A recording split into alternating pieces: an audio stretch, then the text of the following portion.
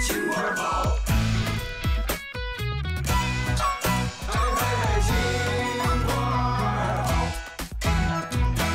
天地之间有杆秤，那秤砣是老百姓。沉看字条江山，一儿一儿哟，你就是定盘的心。什么是公，什么是民，什么是奸，什么是忠？神机妙算铲不平，背完了人不过。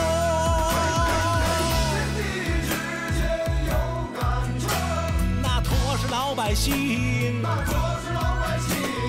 沉看自由，跳江山，你就是那定盘的心。神机妙算铲不平啊，他的背完了人不公啊。天地之间有杆秤，你就是那定盘的心啊。他有清官，清官有，传给那后人听。天地之间有杆秤，那秤砣是老百姓。沉看字条江山，一儿一儿哟，你就是定盘的心。什么是傻，什么是情，什么是理，什么是情？留下多少好传说讲给那后人听？留下多少好传说？ 讲给那后人听，留下多少好传说，讲给那后人听，讲给那后人听。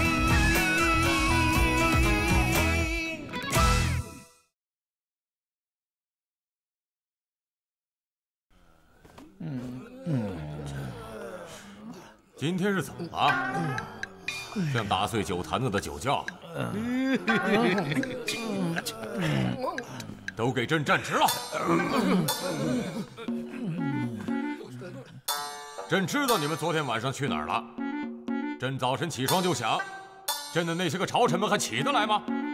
朕刚走进奉天殿一看，呵，不错，还都到齐了。昨天晚上你喝得酩酊大醉，还有你。 还有你，你们划拳行令的声音是最大的。不要，皇上，昨天晚上微臣真喝大了。皇上你不记得啊？上次伯阳湖庆功宴上，我喝的都没现在喝那么多。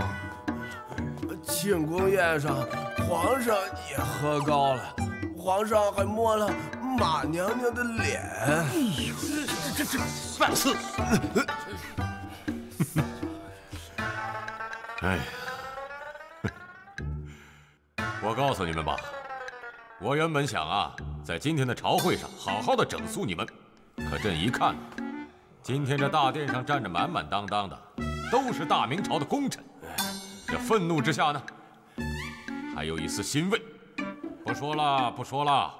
这罪不罚重，朕也看出来了。这站在殿上的满朝文武，除了宋濂、宋爱卿，其他的人都是喝醉了。启禀皇上，臣原本就滴酒不沾，这回似乎也有点儿，醉了。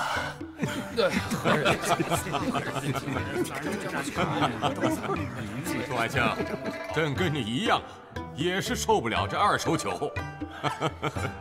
哎，对了，朕今天这早朝是有什么重要的事情要说来着？朕也想不起来了。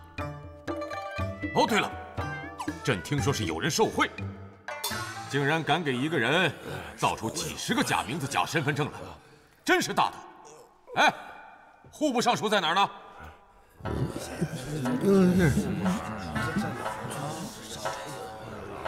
户部尚书，说你呢，王大人，皇上说你呢，你找谁呀？你是户部尚书啊？我是户部尚书啊！把他押下去刑酒。是。说我是我就是。我是户部尚书。你们自己说说，这还像一个朝廷？喝得连自己是谁都不知道了。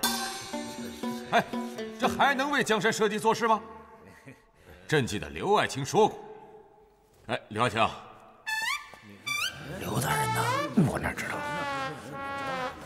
回皇上，刘大人今天没上早朝。没。嘿，登文鼓，谁在敲登文鼓啊？启禀皇上，刘伯温刘大人在即登文鼓。宣他见朕。是。皇上有旨，宣刘伯温上殿。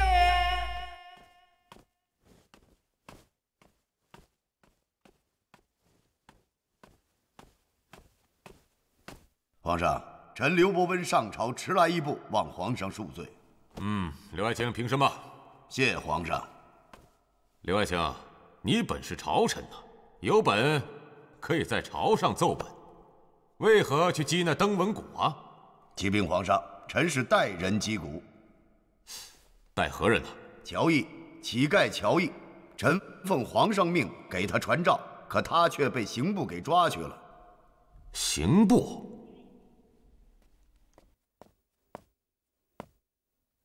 启禀皇上，那群乞丐的确是微臣抓的。为什么抓呀？他们讨饭讨到御街上了，臣不得不抓呀。可是他手上有皇上亲赐的奉旨乞讨的皇陵啊！皇上，臣不熟悉皇上的御笔，以为他拿的圣旨是假的。哎，他现在在何处？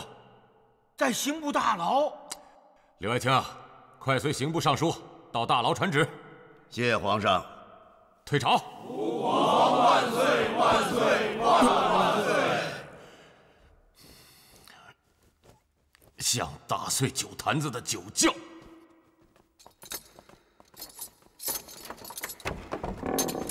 刘大人，奉天承运，皇帝诏曰：宣乔毅进宫，烹制珍珠翡翠白玉汤，钦此。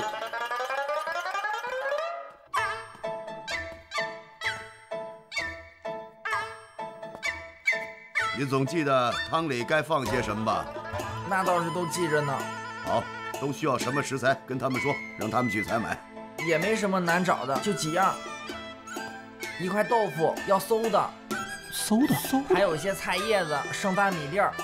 哦，还有些肉汤，也不是什么新鲜肉汤。好。哎呀，刘大人，我不能这么做呀！真不能这么做，我也不敢这么做。一想到做这个是给皇上吃，我害怕，我是要掉脑袋的呀！起来，要掉脑袋我掉。不是，也不能让您掉脑袋呀。你也掉不了脑袋，我也掉不了脑袋。皇上现在是有病，相思病，懂吗？想的就是这口珍珠翡翠白玉汤。你把这汤做好了，皇上一喝，药到病除，明白吗？起来。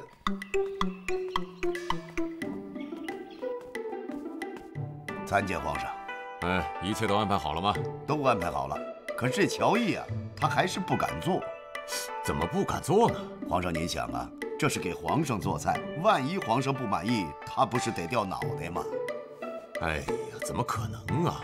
朕让他给做的，他按原样给朕做出来，怎么可能要他的脑袋呢？皇上，您最好啊，还是赐他一道免死金牌，这样他就放心了。这容易，赐他一道免死金牌。谢皇上。哎，让他快点儿。哎，刘大人，乔毅啊，这是什么呀？这是一道免死金牌，大胆做吧。哎，那我就做了。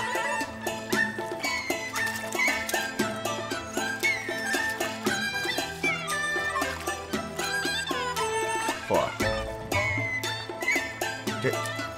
这味儿确实不小啊，这个啊，不行啊，这个，你这么着不行啊。啊，这馊气太大，味儿太冲，这恐怕皇上一口都吃不了啊。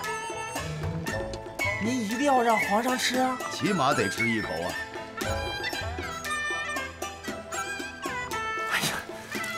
你啊，你一会儿盛的时候，别盛太多啊。回头啊，你再一哆嗦，再把汤洒喽，半碗盛了啊。哎呦。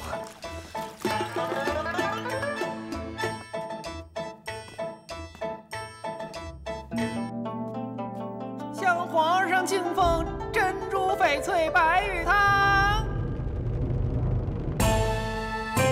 敬奉珍珠翡翠白玉汤。敬奉珍珠翡翠白玉汤。敬奉珍珠翡翠白玉汤。向皇上敬奉珍珠翡翠白玉汤。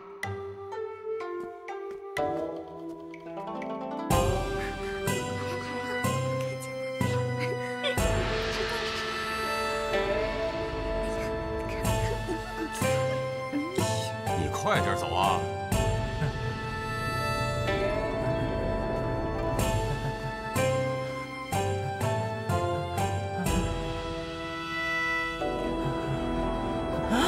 这怎么了？这是做碗汤就累成这个样子啊！他这是紧张，他哪见过这个呀？小的打从阳台里出来，给皇上敬膳还是头一回，有点像做梦。快盛上来。是。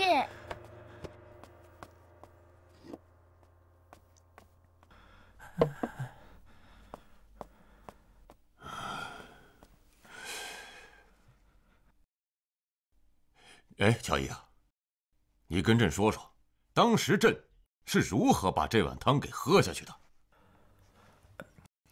当时皇上昏迷不醒，是小的先喂了你2口，然后皇上醒来，自己端起碗，咕嘟咕嘟一口气就喝下去了。喝完之后2眼放光，气色也好多了。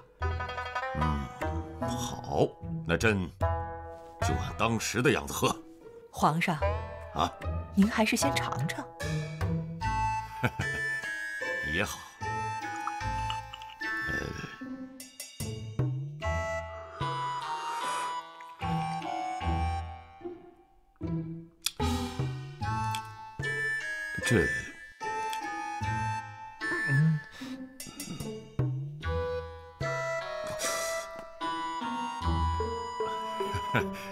这，朕还是按照当时的样子喝吧。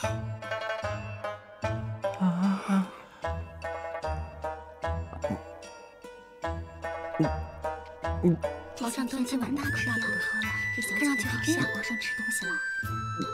这珍珠翡翠白玉，皇上吃的真的好香呢。你看，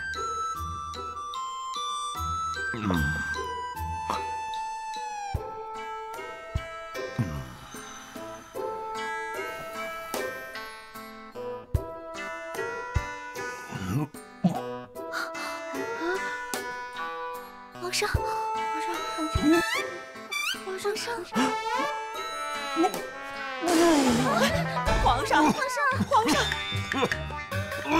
皇上，您这是怎么了？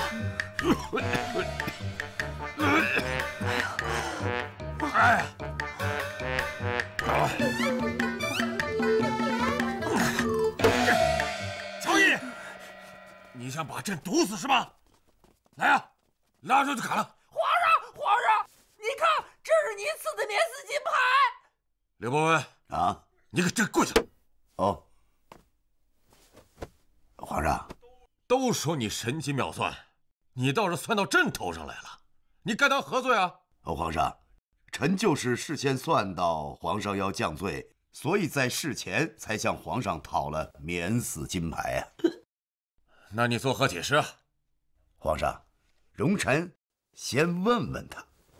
我问你啊，你今儿做的跟当初喂皇上吃的那个是不是一模一样？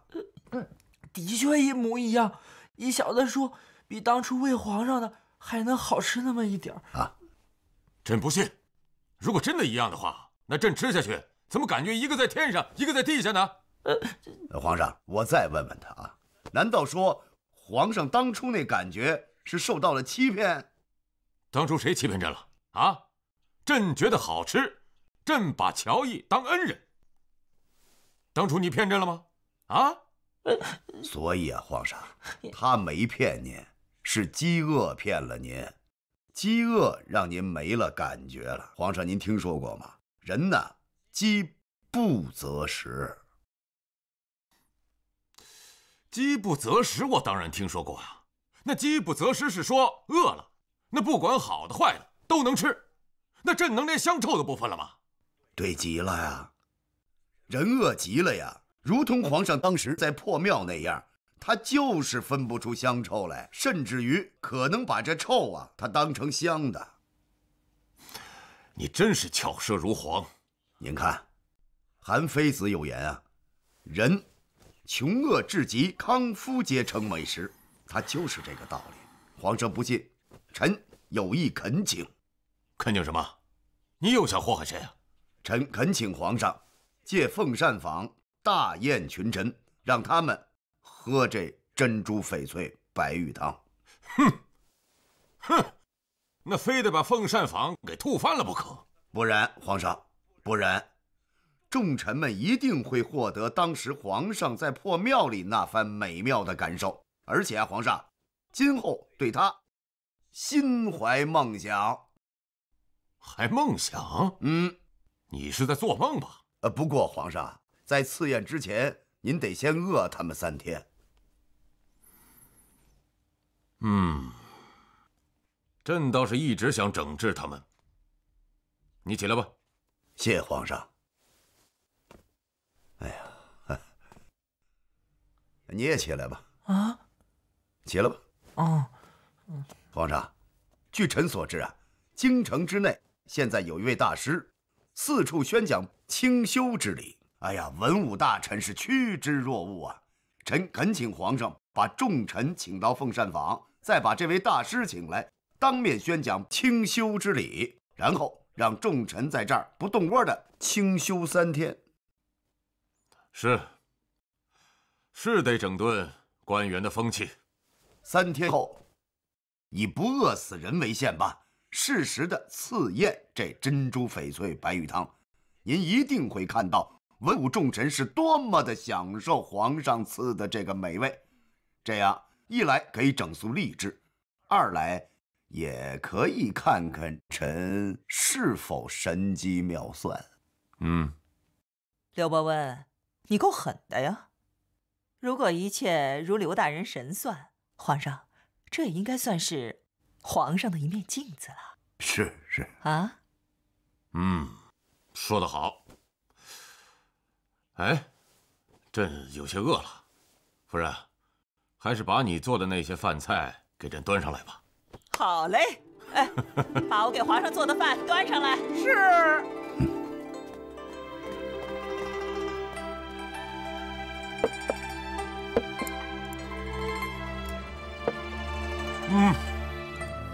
好吃。刘大人，别怪我说你狠啊！你看，你还真治好了皇上的厌食症。好吃。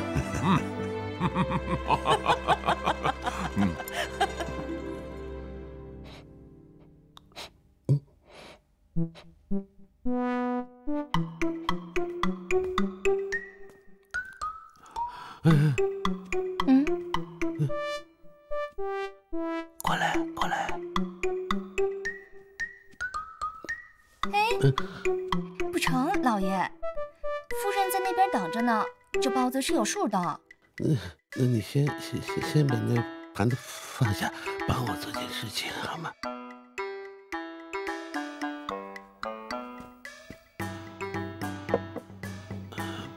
把剩下的那几支香拿走。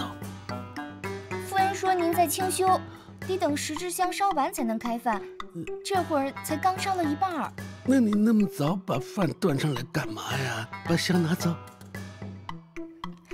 奴婢不敢。不敢？你怕什么？怕夫人打板子。别怕，有我呢。把香拿走。不行，老爷都怕他，更何况奴婢呢？那你就不怕我在夫人面前说你什么？您能说什么？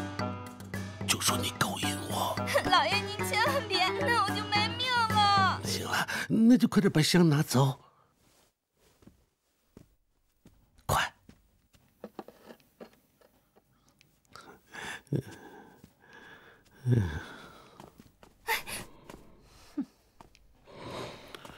你们两个嘀嘀咕咕、偷偷摸摸的，在干什么？把手给我伸出来！伸出来！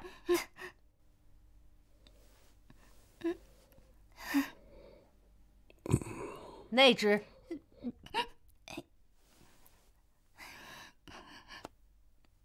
你胆子还不小啊！你胆敢破坏我的家规？来人！是，给我拖出去，重重的打他10板子！不是奴婢，不是奴婢，是老爷逼着我拿的，不是奴婢。的确不是他，是我。唱的哪出戏啊？我告诉你，给我玩这一套没门儿。你不是吹牛清修3天吃嘛嘛香吗？这10支香还没点上一半，这大半天的你就顶不住啦？那大师说呀，起码断食3天才算清修。他说他能断7749天。那个，我还听兵部尚书的夫人说，他在家号称清修3天，结果不到一会儿的功夫就跑到厨房偷吃。可以理解。我告诉你，李善长，你既然把话说出来了，这10支香不点完的话，你休想进食。哎呀，别。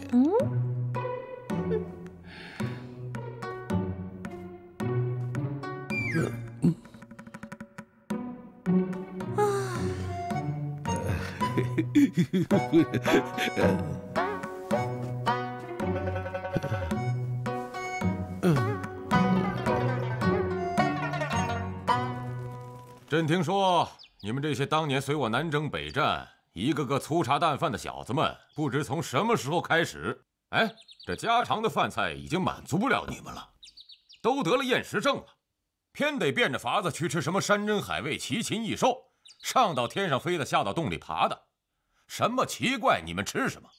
什么尚未交配的少女松花雀，什么果子狸穿山甲，活猴脑浆子、喜鹊的舌头，天下的动物躲到哪里都逃脱不了你们的魔掌。你们那条发臭的舌头已经没有什么东西可以满足你们了，所以啊，我要正本溯源，让你们的舌头，让你们的胃好好的去浊气，清净清净。有句话怎么说来着？刘爱卿，吃嘛嘛香。对，吃嘛嘛香，说的是什么？说的是恢复一个人的胃口。请臣传12代弟子陈道人上场，为众爱卿教习清修之法。之后，朕要赐大宴于此。宣陈道人上场。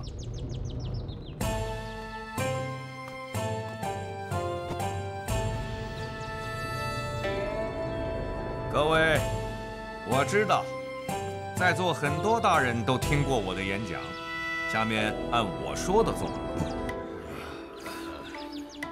内静，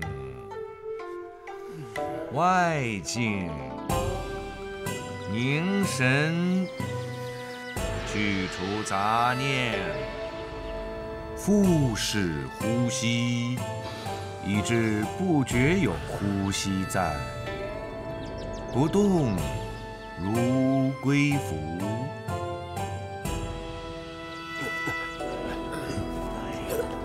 不必像乌龟那样四足着地，只需坐着做乌龟样。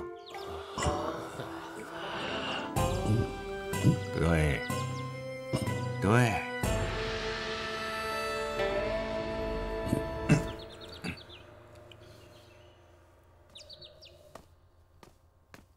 回禀皇上，草民教习已经完毕，请允许草民先行离开。请你来做教习，教也，习也，就是要你领着大家一起，在这里边一坐一眠，形神共处啊，慢慢的就能渐入佳境了。朕让你们在这儿清修3天，然后再赐你们美味佳宴。啊，清修3天，饿3天呢？这不让饿啊！谁让你说能清修3天？皇上有旨，清修3日之后，皇上赐宴。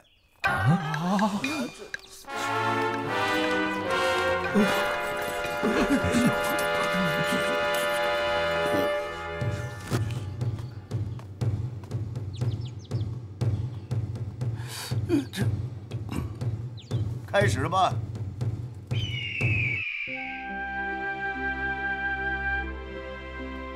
刘大人。哦。哎呀，宋玉母啊。哎，小人在。皇上这次赐宴呢，其实就1道菜啊，简单的说啊，就是1道汤，啊，3天后皇上亲自前来赐宴，今晚开始备料。这位是乔毅。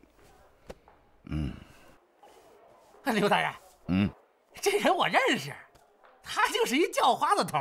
对，就是他啊，由他作为你们的顾问，在厨房亲自掌勺。行啊，厉害呀，百变大王！哎，一会儿是叫花子头，一会儿是花鼓领唱，这会儿又变成了御厨名厨了，厉害！怎么着不服啊？我服。行了啊，做完了他就明白了啊。告诉你，这道汤的全名叫做珍珠翡翠白玉汤。这道珍珠翡翠白玉汤，我这小店也有啊。你有是你的，皇上赐的是皇上赐的，这是2回事啊。乔爷啊，哎，都需要什么食材啊？吩咐他。哎。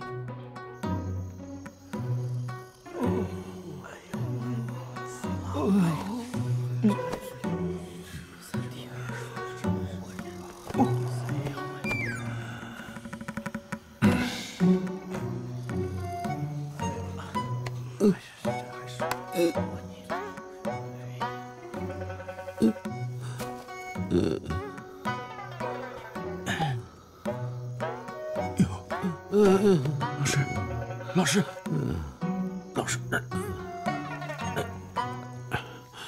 啊，刚才有一只蚂蚱来的，我想吃了它。老师，您做梦了吧？您做梦了？您觉着怎么样啊？现在？我饿呀，我也是啊。要是平日在家呀，这个时候一饿，我就让丫鬟给我送1碗莲子汤。我家是那个银耳枸杞汤。我夫人给我做的8宝甜粥，你们别说了，听你们越说我越饿，我肚子都快饿穿底儿了。行了啊，还是躺下吧，躺下能省体力。是陈大师说的，睡着了消耗就少啊。可是老师啊，睡不着啊。怎么？我怎么觉得越睡越没力气？我想睡着，可我又怕睡着。这要真是一睡着了，就再也醒不过来了。呸！别说那些不吉利的话。你看，陈大师不是也睡着了吗？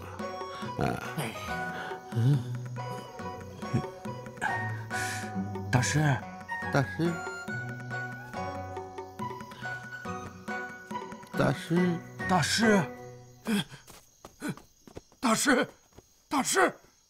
大师还有气儿吗？还有点气儿。那就好。来人呐，送碗水来呀！不是说可以喝水的吗？老师啊，不能喝水的呀。为什么？喝完了这肚子咕咕叫的厉害呀。来，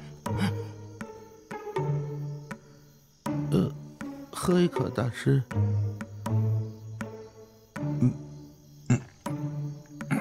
行了。大师，你们干什么？干什么？我没事。我这不是挺好的吗？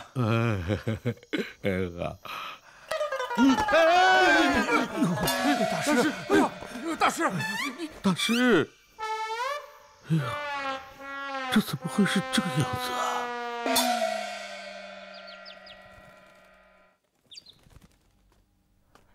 哎呦，这哟，大师这是怎么了？大师是饿昏过去了。哦，哎，这不7夕49天呢吗？快，给大师来口水喝啊！快点。哎，对喽，大师可不能晕啊！7七49天，这才第2天。哎，本人清修，都是在那山野之中，那里空气清新，阳光雨露，虽断食，可吸进去的竟是日月之精华。哦，这里吸进去的，竟是他人呼出的恶气，雾霾不散。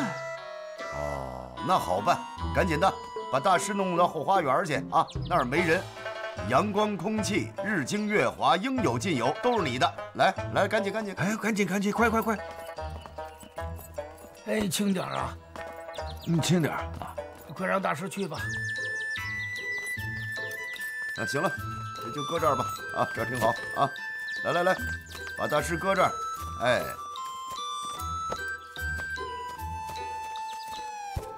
让大师盘腿坐好。哎，扶住了啊。大师啊，腹式呼吸啊，别倒下。哎，别倒下，坐好喽。腹式呼吸，想想山野之际啊，这都是日精月华，这都是。哎，往里吸。吸，哎，吸进去了，凝神，屏气，哎，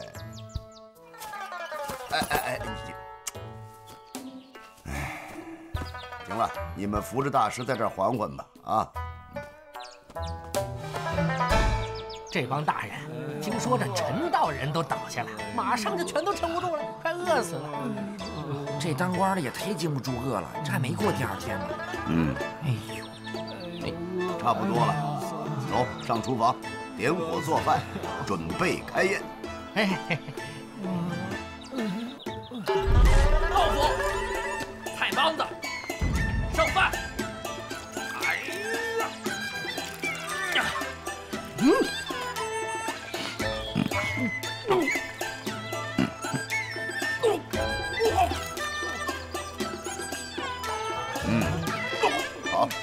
好。刘大人，我斗胆问一句，就这汤，我闻着就想吐。那些大人吃了还不得吐一地呀？哎，宋一模，咱俩上皇上驾前打赌去，驾前打赌，食言者斩。行啊，驾前打赌就打赌，我实在受不了。哎呀，草民宋一模拜见皇上。平身吧。谢皇上。宋一模啊，当着皇上的面啊，你说你若输了，你怎么办？不可能输啊，该怎么办怎么办呗。好，这可是你说的啊，皇上，这可是他说的。宋一模，皇上下面啊要在应天新建城墙，共需200万两银子，现在国库只能拿出100万两，其余100万两需要商人认捐。你说吧，你若输了，你预备捐多少啊？这不可能输啊！就这汤啊，大人们喝了能赞不绝口，我宋一模死都不信。哎，我说的是，假如你输了，你怎么办？假如？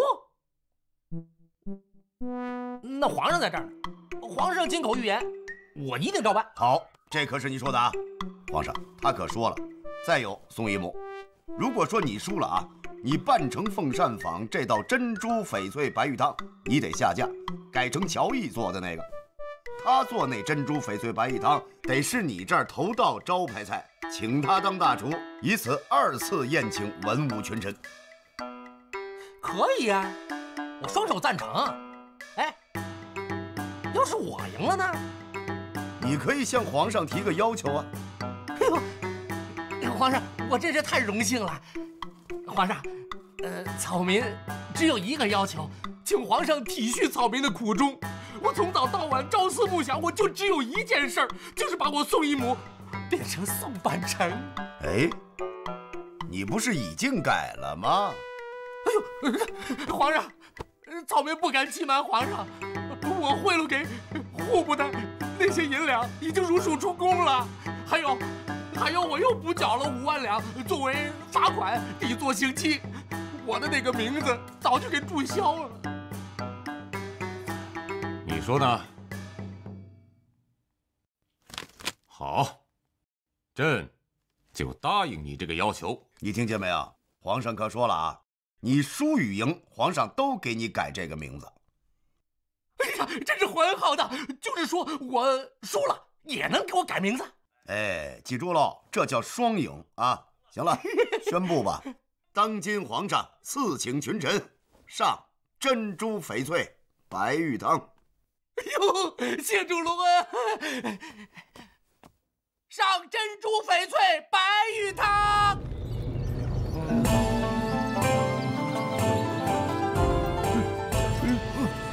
有吃的了，给我也一碗。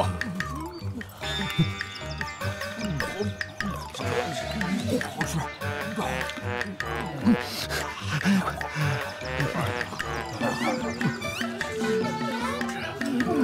给我，美味呀！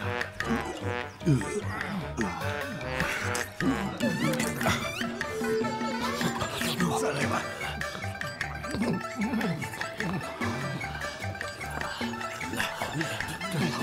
再来一碗。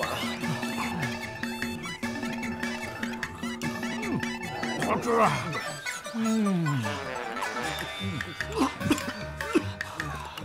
再来一碗。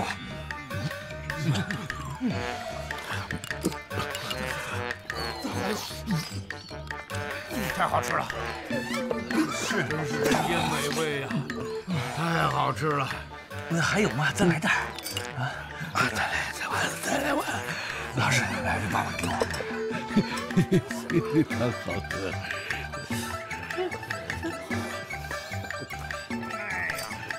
谢皇上赐宴！谢皇上赐珍珠翡翠白玉汤！谢皇上赐珍珠翡翠白玉汤！吾皇万岁万岁万万岁！吾皇万岁万岁万岁！看见没有？你怎么说？都饿死鬼投胎呀！这个，哎呦，我认输了。哎，我这认输了，这皇上还赐我名字吗？笔墨伺候。我问你啊，皇上新修城墙，你打算认捐多少啊？我再问你，宋一母跟宋半成，你到底要哪个？我当然要宋半成啦！啊，那好啊，那你就宋半成吧。宋半成？啊？不是你说的吗？要宋半成，皇上新修城墙需要200万两银子，你非要宋半成，认捐100万两啊？我是宋半成，不是这个宋半成。再说这个宋半成跟这个也没关系啊，这百家姓也没有这个宋啊。放肆！皇上金口玉言，皇上写这宋，从今儿起你就这宋。来人，轻骑快马赶到玄武湖，从皇册库中把他的户口本给我找出来，将宋一母改成宋半成。还不谢恩？草民宋半成，谢主隆恩。 3天以后，由凤膳坊坊主做东，也是在这里，朕将宴请各位爱卿，吃珍珠翡翠白玉汤。皇上饶命！刘大人饶命！吓成这样啊？怎么了？回皇上，小的今天一早起来，右眼皮又跳个不停。我那些兄弟们都说，我把那么难吃的东西给皇上，害得皇上都吐了。皇上饶我一命，已经算我命大。可事不过三，皇上要是再找我，肯定没好事儿。哼，你把朕想成那样？不是，我不敢。你先起来说话。谢皇上。小易啊，你愿不愿意跟着我干啊？刘大人专门整治贪官，非常有意义。只是我不知道能帮刘大人些什么。你跟着我，你就知道了呀。像你为人又仗义，朋友又多，人脉又好，我就需要你这样的人手。没问题。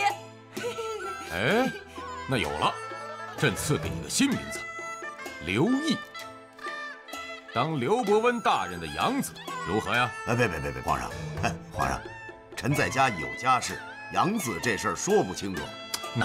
那就义子。哎，朕赐刘毅为刘伯温、刘爱卿的义子。义子刘毅拜见刘大人。哎，叫爹。爹。哎，不是，怎么听着有点别扭呢？我听着也别扭啊。起来吧，叫不叫随你吧。谢谢爹。哎，我听着挺好啊。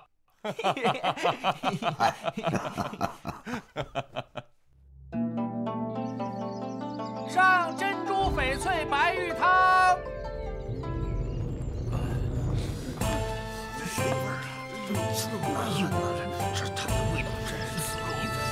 是啊，吃过后令人记忆深刻呀。宴会开始。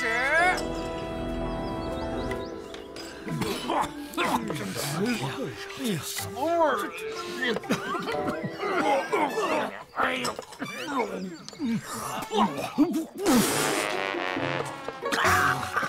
太麻烦了。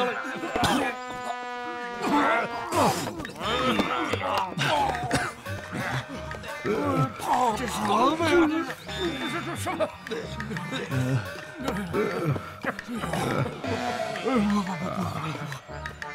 诸位爱卿，你们上次喝的汤和今天喝的汤，不但菜名一样，食材、做法也是一模一样，且出自同一人之手。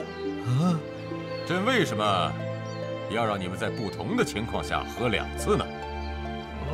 朕是让你们想想挨饿的感觉，再好好想想官场如今的奢靡之风。该想的事儿还有很多很多。